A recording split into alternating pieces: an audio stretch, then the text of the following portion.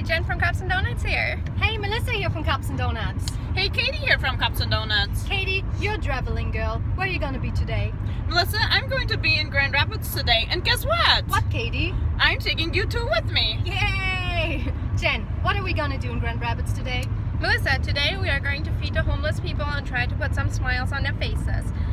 Melissa, why are we especially doing this in Grand Rapids today? We are doing that in Grand Rapids today because Grand Rapids has one of the highest rates of homeless people. Families, women, men, even children. You say, why should we help them? We say, why shouldn't we? Right, Jen? Right, Melissa. They're human beings and you don't know their stories. Today you can change that. Come to Grand Rapids and listen to their stories.